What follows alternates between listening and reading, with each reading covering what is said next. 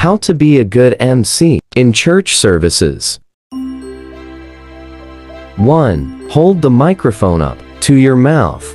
People unaccustomed to the stage tend to hold it too far away. Rest the mic on your chin if you have to. If your hand's full, that stuff will tempt you to move the microphone around too much. Either memorize what's on the cue card or put cards on a music stand in front of you. 2. Make sure others can be heard too. When you ask someone on stage a question, remember to hold the microphone up to their mouth too. Typically by this point in the service, even a rookie MC has figured out they need to hold the mic up to their own mouth. But too often they forget to help the crowd hear the other person on stage too. 3. Know what you're there to do.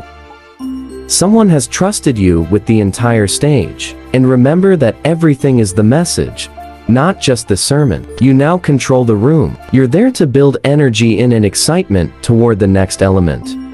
It's up to you to bring the crowd down to what's next, or else you're introducing something. Either way, you're not the star of the show. You are driving the vehicle, and the passengers are what people want to see. Know what you're there to do, and get off the stage.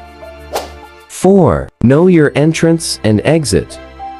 If you have an opening line or bit or joke, that really helps get you started on the right foot. Equally important, a great run on stage ends with the fizzle if you're not sure how to end it all. If you're throwing to video, sell it. If you're introducing a person, make the transition obvious. However you come in or leave the stage, make sure you have a plan.